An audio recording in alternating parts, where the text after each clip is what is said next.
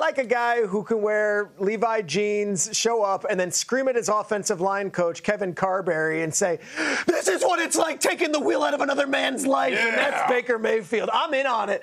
I love Baker. And you know what? I wasn't the biggest Baker fan that first year when he was giving the world every endorsement all over the place. And then, of course, put in the NFL 100 commercial after one season, which is like the ultimate honor, him and Brady hanging out. I kind of like that Baker took the road less traveled and had to go to Cleveland.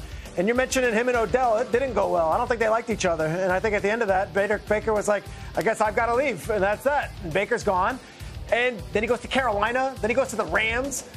Now in Tampa, Baker is a veteran in this league. He is comfortable in his own skin, and he is the leader of a team that is filled with other veterans. Like, it's not like it's all young kids there. Mike Evans is older than him. Levante David's older than him. He walks in there. He's still that dude that's got that young chip on his shoulder, but he's now got this road less traveled. I'm a huge Baker Mayfield fan, and if you're asking me one guy you want to have dinner with in the NFL, I think it might be Baker.